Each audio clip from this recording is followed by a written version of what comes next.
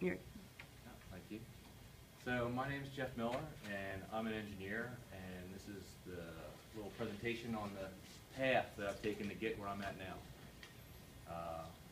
Anybody guess whose father I am in this room? Sure. Ah, had it. Ah, yes. Sabrina Miller behind you. I'm going to embarrass her a little bit. One with the green dot on her. So anybody know what an engineer is? Anyone? That's good. Because what the answer I didn't want is the guy who drives the train. Legally, to call yourself an engineer, you have to be certified. And I think there's only one profession that allows you to call yourself an engineer and not be certified, and that's a locomotive engineer. And he's not really an engineer at all, but he had the name for so long they let him keep it.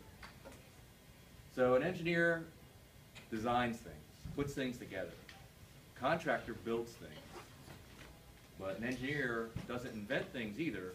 They basically take things that other people invented, put it together to make it do something, make it useful. There are various types of engineers, everything from electrical to mechanical. Mechanical does a lot of times the HVAC, the cooling and heating of the building, plumbing in the buildings.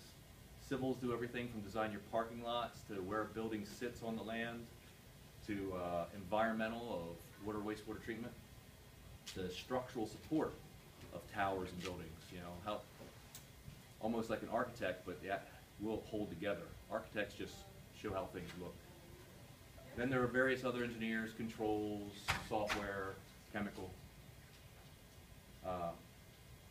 The type of engineering I do, we work on projects, and we do what we call design, bid, build, where the engineer designs it, it gets bid out for somebody to give a price on, and then whoever has lowest price, the contractor builds it. And basically, you have an owner, and he wants it. You have a consulting engineer, and he designs it, and you have a contractor, and he builds it.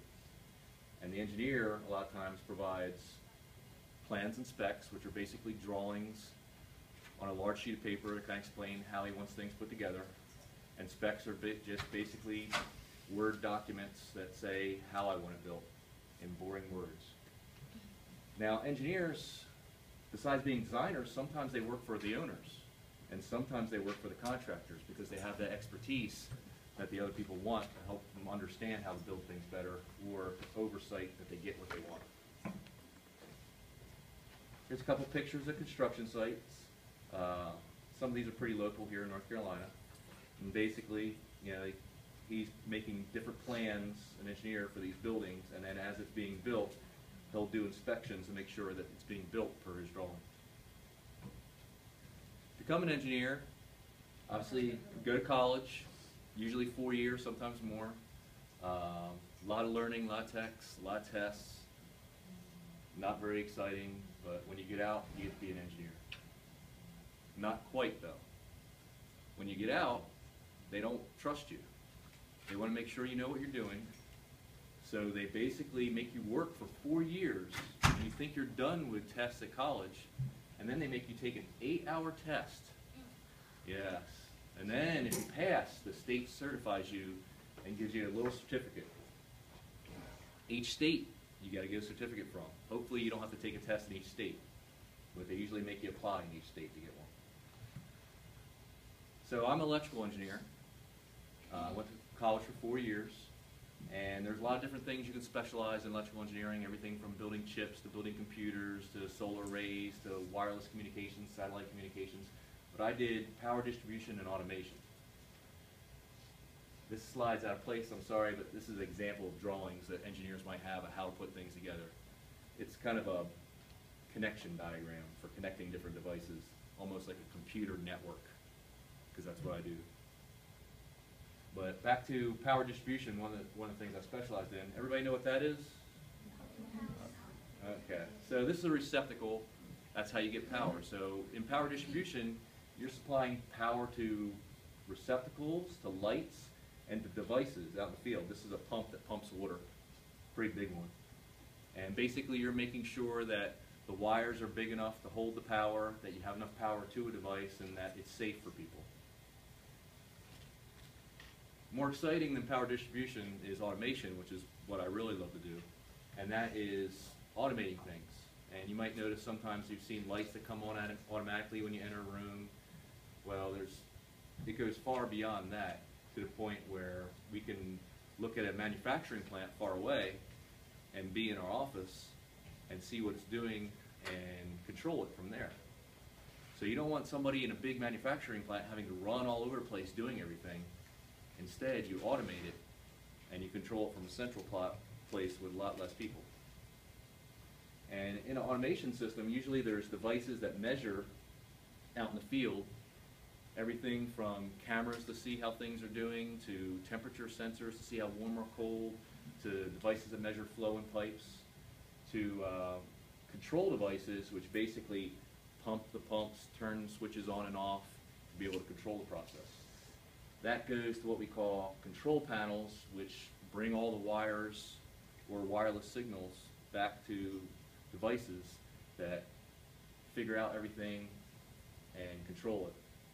And then you have computer system above that that basically gives you the operator interface, almost like a game on how things look in the field and what it's doing. So this is an example of some instrumentation. That's a pipe with a flow meter in it. And this is various sensors where water is trickling through them to measure various parameters like pH and turbidity. Here's an example of a control panel. That's the outside with buttons for operators to press and a little screen to tell them what things are doing in the field. And then this is all the wiring that comes in the control panel and the smarts that the wiring connects to, like a computer. And then back in the control room, where the operators sit and everything comes together, you basically have a computer system that has pictures on it that represent what's out in the field. And operators can sit there and see what's happening and make adjustments as necessary. So usually engineers go in one industry or another, or maybe a couple. There's very few engineers that work for everything. You want to specialize a little bit. So not only am I an electrical engineer, not only am I specialized in automation and controls and power distribution, but then I work in the water wastewater industry. And so we deal with water and wastewater treatment, the water distribution systems that bring it to your house, and the wastewater collection systems that take the stuff from your house to the wastewater treatment plant. When I say wastewater, does everybody understand that's what comes out of a toilet? Okay. Icky stuff, yeah. So in water, give you a little overview, we basically take things from a lake or a well, and then we pump it over to where we settle any debris out of it, sand and stuff. And then we run it through a filter, and we disinfect it, and then we pump it into the tanks you've probably seen out in the town. And then that water is up really high, so it's a lot of pressure that brings it over to your house. And that's an aerial view of a water treatment plant I worked on. And that's one of the settling basins where they pump the water in here. It basically sits in here a while and slows out very slowly. But things settle to the bottom and they scrape the bottom off and haul that away. And then this is a filter. Basically the water comes in on the top, goes through the sand, comes out the bottom, and comes out pipes. And then that pipes go off to be disinfected and go to your house, pump to your house. And then this is a control room that I designed that basically has the computers and screens, and those are operators controlling it. In wastewater, we kind of almost do the same thing, but we're collecting the wastewater from houses and industry. You want to settle it, and then there's what they call biological treatment, where if you have an aquarium, usually there's these bugs that grow in a biological filter of an aquarium, and it's almost the same thing at a wastewater treatment plant, where you're basically taking, fish will make ammonia, which is pee, and then that there's bugs, and I say bugs, but really they're bacteria. And the bacteria turns it from ammonia to nitrate, and then there's other bugs that turn it from nitrite to nitrate, and then nitrate is basically fertilizer for plants to use, whereas nitrite and ammonia are toxic. So the plant blows air to give the bugs oxygen to breathe in the water and help them live, and they take out all the bad stuff, and make it into basically solids and fertilizer and then clarified water. So the water gets clean and the solids get separated, and the solids go over and they get collected and brought to a landfill, or sometimes they're used for fertilizer for plants. When you're making the solids, a lot of times, you ever smell that gas, you know, on the side of the road, the sewage gas, and it's really stinky? That is actually methane, and that can burn. And so a lot of times they'll take that methane gas out of the process and they'll make electricity with it, or heat a building with it. And then the water basically gets disinfected and gets brought out to your lakes and streams once it's safe. And that's a picture of a wastewater treatment plant, and you can see the yucky stuff entering right there. There's more yucky stuff. That's a clarifier that was shut down, and algae's grown on it because it's not working right now, but I like the green color. There's a clarifier how it usually works, and basically the heavy junk settles to the bottom and gets collected and pumped out the bottom, and then there's scum that forms on the top, and these arms scrape it off and get that off, and then there's clean water that kind of falls over the edge, and that gets disinfected and then out to a river. And you have two ways you can disinfect. One is use like bleach, chlorine to kill things, but another way is using UV bulbs. So these are just UV light bulbs submersed in water, and they kill the bad bacteria and stuff. And then this is a picture of one of the processes where they're hauling off the solids that they took out of the wastewater. And this is like a typical computer screen that you would see on in the control room. Any questions? So technically, it's not really waste anymore, but it just gets thrown back into the rivers and then we drink it. Usually it's cleaner than the water in the river. Oh, okay. And I've actually seen people drink it. I wouldn't drink it myself, but many people, it won't kill you. It's just the thought of it. In fact, these days, there's what they call indirect reuse. So there are wastewater plants that put it into the river, and a couple feet down, they pull from the river and go to the water plant. And so you're basically taking the effluent of a wastewater plant and cleaning it up for drinking water. How do the UV light bulbs kill the bacteria? Well, I didn't want to get too technical on this because technically they don't kill it, they sterilize it. So the things are still alive, but they can't reproduce anymore.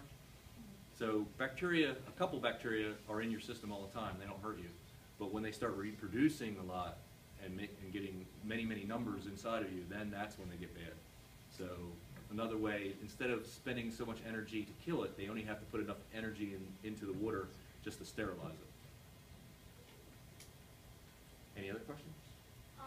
When the water gets sent to those landfills, where does it go up? Is it just like stay? Well, there's a couple different choices there. Some landfills, they just pile it on top of the ground, and they have permits to basically sprinkle it with water, and then they grow trees in it and use it as fertilizer.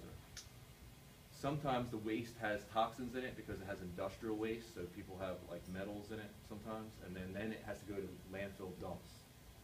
And then other times, it can be used as fertilizer and bagged up and actually is sold. That's how a lot of fertilizer is made. Any other questions? Thank you everyone for listening. I appreciate it.